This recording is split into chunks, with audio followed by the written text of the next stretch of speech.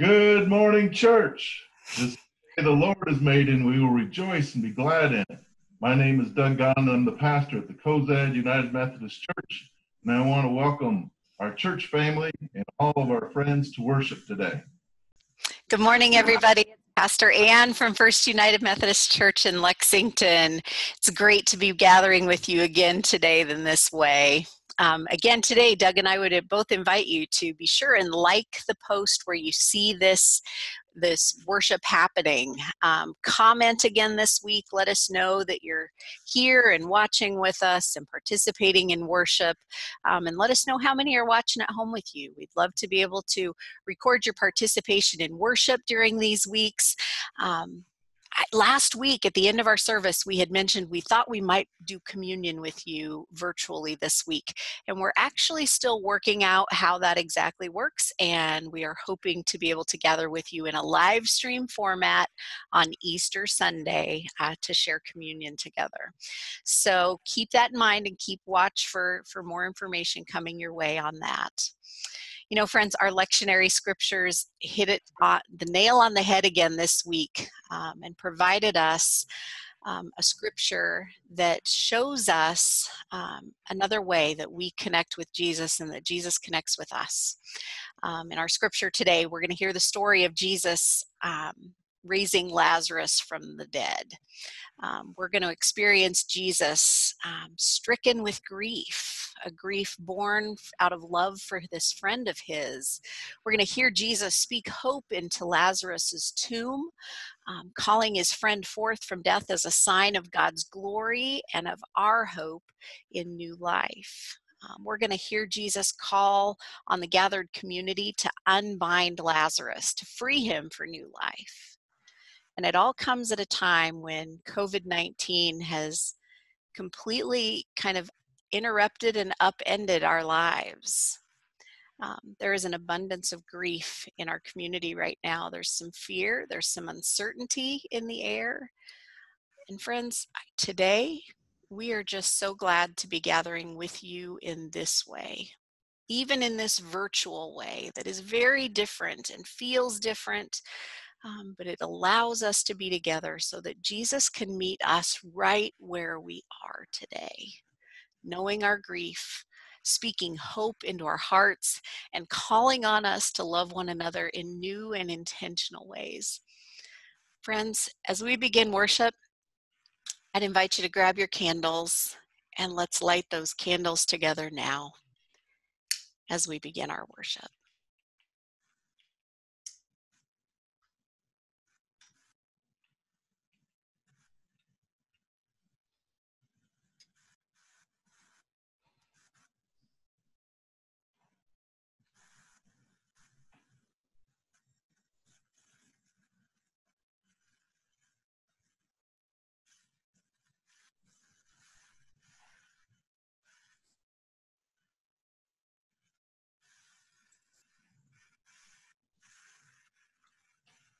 And I invite you to join us in our call to worship as we begin worship. Coming from those places that have seen better days, God calls us to celebrate this day, a day full of new possibilities. Coming with our breath taken away by grief, the Holy Spirit breathes new life within us, renewing our connection with God and with one another.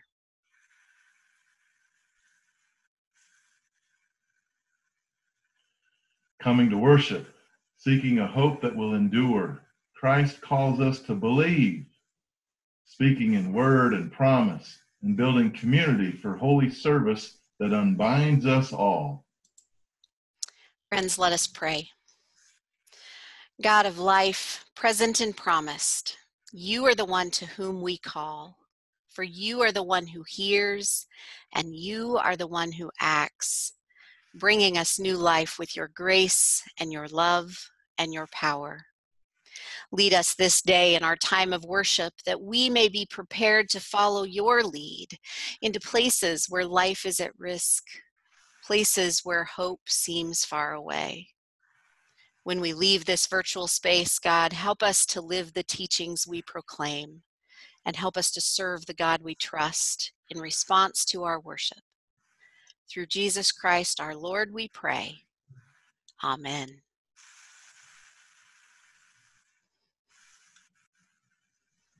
Ray Jackson from the Cozad United Methodist Church shares his gift of music and song with Great is Thy Faithfulness.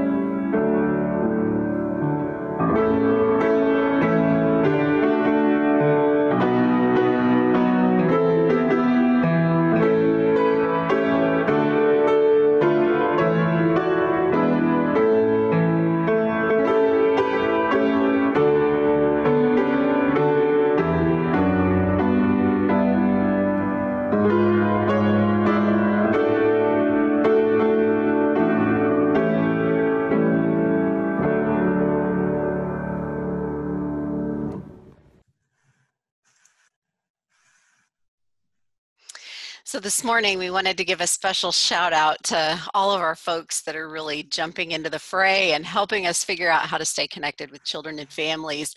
Specifically, I want to say thanks to Heather, who did our very first virtual story time that we were able to share on Facebook this week. We want to give a shout out to Tammy Paulson, who led a virtual Kids of the Kingdom message for the kiddos at Cozad this week on Wednesday.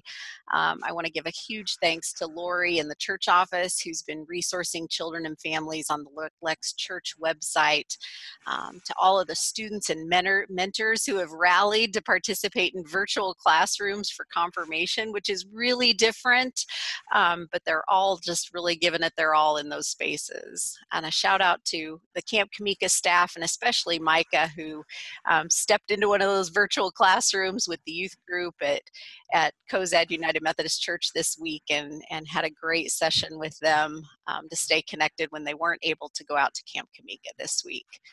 I just give thanks for all of you volunteers that are thinking about ways of getting creative and connecting, not just with the young people, but with each other during this time. But we thank you, thank you, thank you. So as we get ready to hear our scriptures today, if you have your Bibles at home, I'd invite you to grab those now.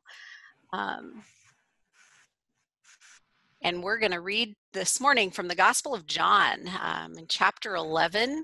We're going to share a reading of verses 1 through 45 today. My apologies, I didn't get the slide changed. We originally thought Kurt was going to be joining us today, and he wasn't able to, but he will be here with us next week to help read scripture. So Doug and I will read you through the scriptures today. Just as an introduction to our reading out of the Gospel of John, Gospel of John points to stories where Jesus returns to the issue of faith again and again. The crowds were fickle, sometimes believing and sometimes not. Religious leaders refused to believe because Jesus didn't fit their understanding of being the Messiah. The disciples and close friends constantly faced challenges that challenged their faith, especially when Lazarus dies. Our text today urges all disciples to have faith in Jesus, even in difficult times, because he is the source of life. Here's our text today from John 11, verses 1 through 45 in the New Revised Standard Version. Now a certain man was ill, Lazarus of Bethany, the village of Mary and her sister Martha. Mary was the one who anointed the Lord with perfume and wiped his feet with her hair. Her brother Lazarus was ill. So the sisters sent a message to Jesus, "Lord, he whom you love is ill." But when Jesus heard it, he said, "This illness does not lead to death. Rather, it is for God's glory, so that the Son of God may be glorified through it." Accordingly, though Jesus loved Martha and her sister and Lazarus, after having heard that Lazarus was ill, he stayed 2 days longer in the place where he was. Then after he said this said to the disciples, "Let us go to Judea." The disciples said to him, "Rabbi, the Jews are just now trying to stone you. Are you going there again?" Jesus answered, "Are there not 12 hours of daylight? Those who walk during the day do not stumble, because they see the light of this world. Those who walk at night stumble because the light is not in them." After saying this, he told them, "Our friend Lazarus has fallen asleep, but I'm going there to awaken him." The disciples said to him, "Lord, if he has fallen asleep, he'll be all right." Jesus, however, had been speaking about his death, but they thought that he was referring to merely sleep. Then Jesus told them plainly, "Lazarus is dead. For your sake, I'm glad I was not there so that you may believe. But let us go to him." Thomas, who was called the twin, said to his fellow disciples, "Let us also go, that we may die with him." When Jesus arrived, he found Lazarus had already been in the tomb 4 days. Now Bethany was near Jerusalem, some 2 miles away, and many of the Jews had come to Martha and Mary to console them about their brother. When Martha heard that Jesus was coming, she went and met him, while Mary stayed at home. Martha said to Jesus, "Lord, if you had been here, my brother would not have died. But even now I know that God will give you whatever you ask of him." Jesus said to her, "Your brother will rise again." Martha said to him, "I know that he'll rise again in the resurrection on the last day." Jesus said to her, "I am the resurrection and the life. Those who believe in me, even though they die, will live.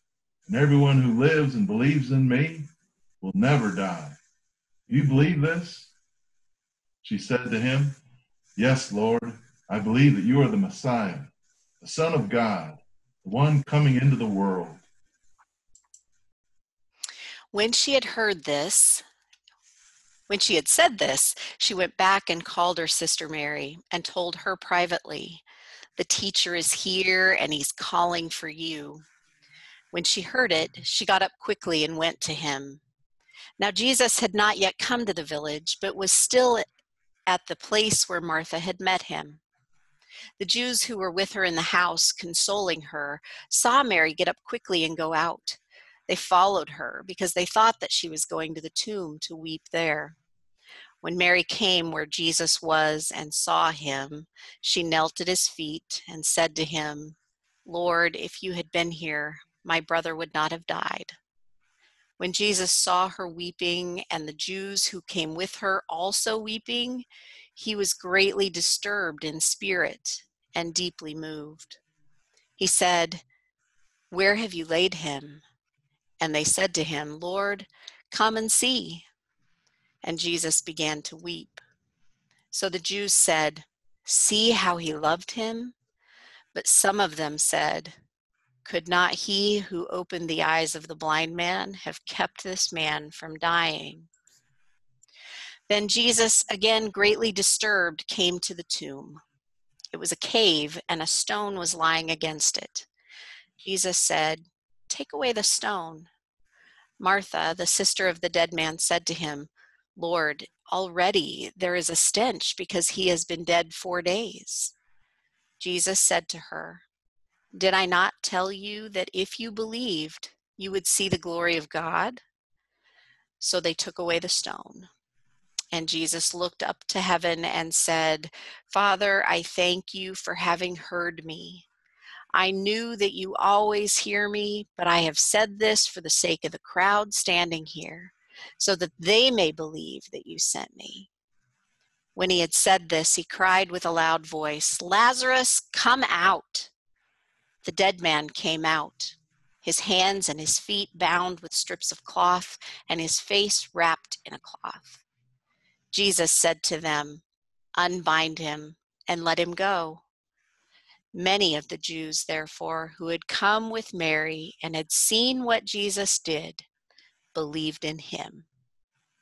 May God add a blessing to the reading and the hearing and the understanding of God's holy word this day. Join me in a moment of prayer. May the words of our mouth and the meditations of our hearts be a delight to you, O Lord, our rock and our Redeemer. Amen. You know, the Gospel of John begins emphasizing that Jesus, or the Word, you notice in the Bible the word is capitalized, Jesus was with God and the Word was God, and in him was life. You know, the Message paraphrase describes this incarnation of Jesus as God became flesh and moved into the neighborhood. Our reading today helps us to see the fullness of Jesus being truly God and truly human. Do you suppose that when God moved into the neighborhood, that Jesus had friends like you and I do? I've learned over the years that there's a difference between having a buddy and having a friend. A buddy likes the same activities that you do and you hang out together. But a friend, you not only like the similar activities, but you make the effort to develop a deep relationship over time. You share deep conversations about the purpose and meaning of life. You share one another's burdens. When they are happy, you are happy. And when they are sad, you are sad by their side. In this text, Mary says, "Lord, he whom you love is ill." We learn from the statement that when Jesus, who was God, moved into the neighborhood in human flesh, made close friends. See, the Greek word used for love in Mary's statement was not the agape word for love of serving one another, but it was phileo, a brotherly love or friend. I invite you to take a moment to think about your friends. Lifelong friends developed at school, work, and within your church family. Since Jesus had friends, he understands your grief when you're not able to be with school friends to play sports. Grief felt when you're not being able to see friends each day at school. A grief of not being able to go to the prom. And the anxiety of seniors wondering if they'll have a graduation ceremony this year. Jesus understands the anxiety and the depression felt when not being able to be at work with your work friends and being prevented from earning a paycheck to pay the mounting bills. Jesus shares your sadness when we cannot gather as a church family to worship God together in person. But I need to make something clear to you. Our God of life did not cause the COVID-19 virus. Just as Doug noted, God did not cause COVID-19, but you better believe that God can be glorified in it. In our scripture today, Jesus says that this illness, Lazarus's illness, does not lead to death, but to glorify God and to help others believe. We, of course, know that sometimes illness does lead to death. Jesus is not being callous here in this text. He's hearing the same news that his friend, the one that he loves, is sick. But Jesus trusts in God, and Jesus knows God has a purpose in our text today. 3 times throughout these 45 verses of scripture today, Jesus makes his focus very clear. This situation is meant to glorify God. And Jesus' actions are meant to help people believe in who Jesus is. Jesus doesn't rush into the scene. He didn't hear the news and rush. He actually held back 2 days longer. It's Jesus trusting in God's timing here. We know how hard it is to be isolated at home. We know that it's hard when it seems like there's not really anything going on, maybe no diagnosed cases right in our communities, to be holding back from school and worship and sports and all of the things that are part of our regular normal life is hard. But God has a purpose here. God is working at this time. God wants to meet us where we are. God is at work in our families. God is at work challenging us to be the church in a very different and much needed way. I think we're being called to trust in God in ways that our comfort level and the privileges that we have day in and day out have prevented us from fully trusting God for some time. Meeting this challenge to be the church will come with some risks. Jesus informs his disciples, our friend Lazarus is dead, and tells them they're going to Judea again. On the one hand, the disciples share Jesus' desire to gather to grieve over the loss of their friend. On the other hand, they remember the last time they were in Bethany. Jesus just about got stoned to death.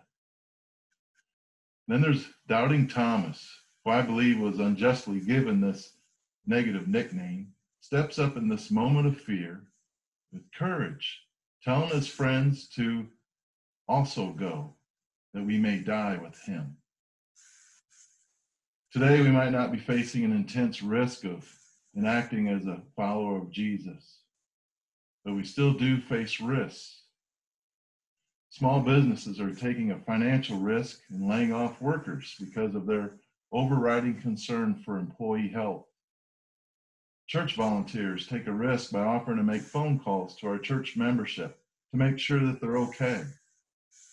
These calls will likely surface emotional stress and depression, spiritual doubts, and economic needs which will weigh upon our church volunteers as they share in their burden. Likewise, friends take a risk as they call old friends and family, which might lead to them hearing about suffering they don't want to hear. Today's text teaches that Jesus and his disciples are called to encourage others to believe in God during times of struggle and disappointment.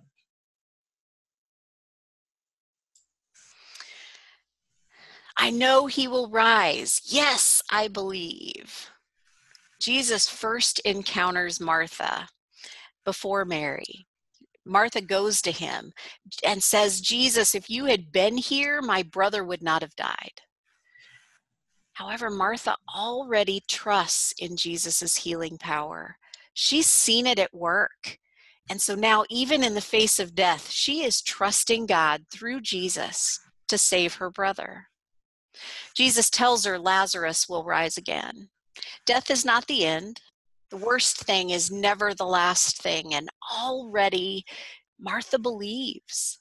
She believes in who Jesus is. She names it. She says, Messiah, Son of God, the one coming into the world. Friends, God will be glorified through COVID-19 as more and more of us trust God, and as we live with Jesus as the Lord of our lives. God will be glorified each and every time you share a meal around the table with your loved ones. God will be glorified each time we spend reading a scripture with our kids or a spouse or on our own. God will be glorified in every note of encouragement that is sent, every phone call that is made. God will be glorified in the ways that we are holding back from our normal routines as a way of loving our neighbors, especially those who are most vulnerable to the effects of this virus. We're slowing the spread. We're flattening the curve for everyone. It's hard to stay at home. It's our natural instinct to go and be with somebody who needs our help. Even in our story for today, Mary had a house full of guests who came to share in their grief, in her grief. And when she gets up quickly and goes out of the house, they followed her because they thought she was going to continue to weep at the tomb. They followed her so they could weep at her side. COVID-19 guidelines prohibit the normal large gatherings of family and friends to mourn the loss of a loved one. A week ago Friday, I led 2 graveside services. The McNulty and the Marshall families need our prayers, cards, and calls to support them in the days and weeks and months ahead.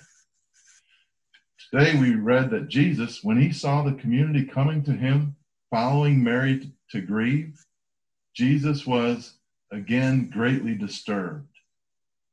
As Jesus was full of grief, we were reminded of the reality of Jesus' humanity and depth of love.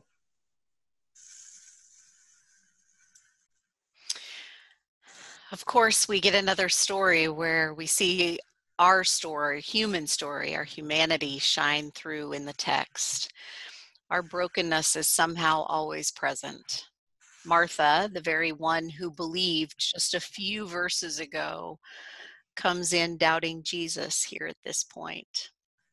Warning of the stench. How often is it that we focus long and hard on the negatives, the things we don't believe can possibly happen, the ways we're being inconvenienced, and the things that are really hard right now? So what if this week we change our focus? What if we simply turned our attention to the possibilities that God has set before us? What if we saw these inconveniences and difficulties and struggles as an invitation from God to do life differently? What if we could see the time we are given here in this weird space to simply love our families more intentionally? What if we saw this as an opportunity to reach out to others, to simply let them know that they are loved by God and by their church? What if we took this opportunity to spend time with the God of life, who loves you and calls you friend? You know, the disciples removed that stone, and Jesus prayed. We get these amazing words right at the end of this, toward the end of this section, where Jesus prays and the word of God spoke and Lazarus came out. Jesus extended that invitation to Lazarus to come out. He called him to come out. Jesus didn't go in and drag him out. Lazarus responded then to the invitation of Jesus that he was given, and he exits his tomb. Jesus calls then upon the community that is gathered around him and says, unbind him, free him. He could have come out unbound, but Jesus always looks to us to be the community for people, We're needed in this process of helping free one another from that which binds us. So, what is it in this time of lightened schedules, of more time with your families at home, of living with caution, of holding back and waiting on God's time, that you can do to come out of your tomb?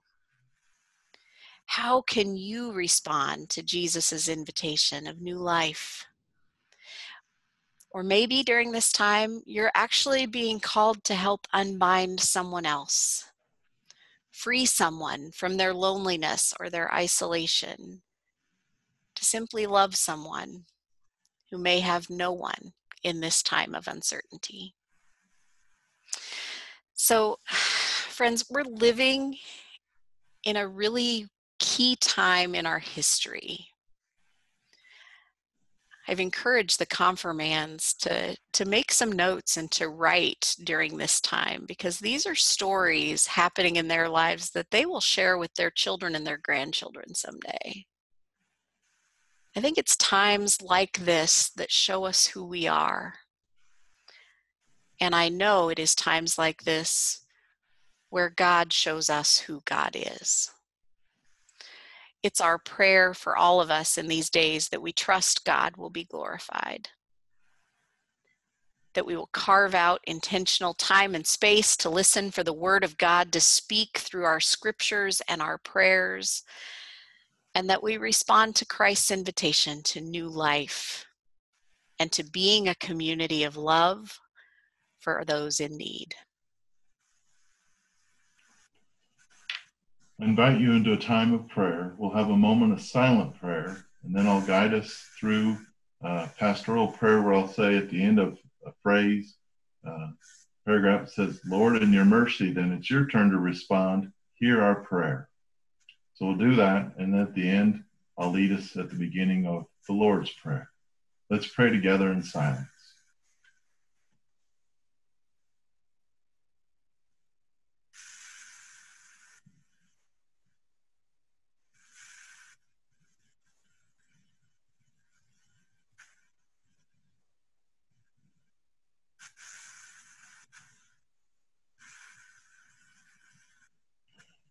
Holy God, thank you for the gift of new life that you've given to us through the waters of our baptism. Help us, as your baptized people, to die to sin and to rise to new life with Christ in the power of the Spirit. Lord, in your mercy, hear our prayer. We pray for all those who are mourning the death of a loved one. Comfort them in the knowledge that Jesus has won victory over death. Keep us from fearing death. At times of doubt, help us put our faith in Jesus. As we move closer to Easter, help us to live as Easter people who face death in the certain hope of resurrection. Remind us and comfort us every day with your promise that we will be raised up together with all who have died in faith, in the faith of Christ. Lord, in your mercy, hear our prayer. We pray for all medical workers and people who work at our care centers. Keep them strong, protect their health, and give them peace to do their difficult work with dignity and sensitivity. We pray for all people whose work has required them to stop.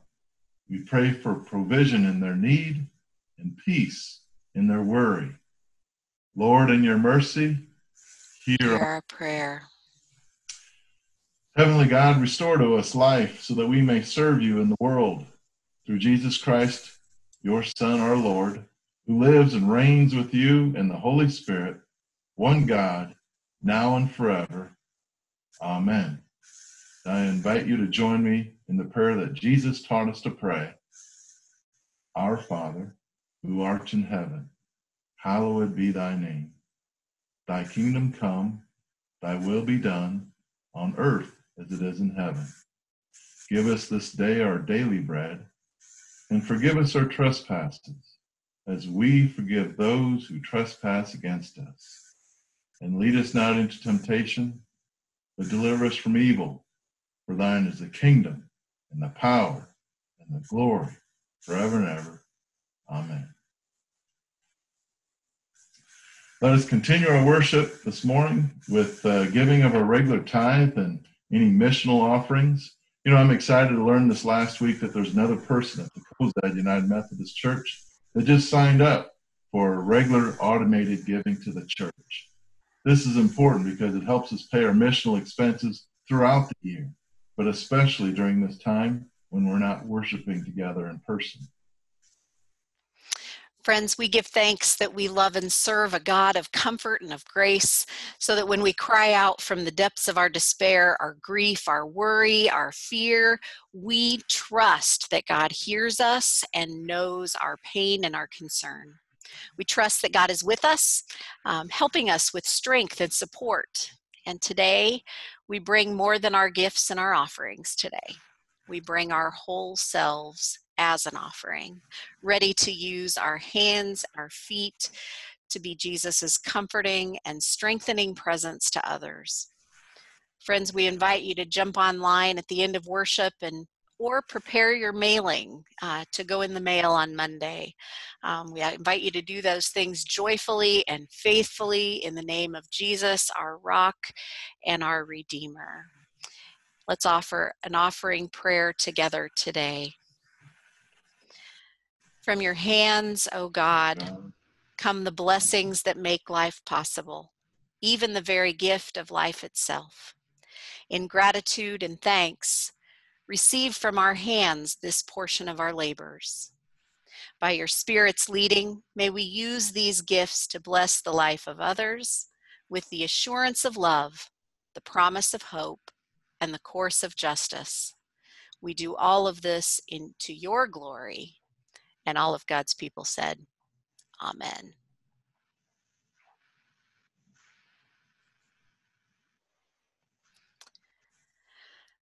So friends, here we are at the end of another virtual worship service. And I give thanks for your presence. I give thanks for your patience and your grace.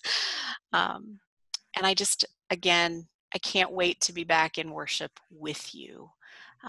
I appreciate you all hanging tight and following the guidelines we're given. I think it will help us get back to those sanctuaries sooner if the more of us that can follow these guidelines.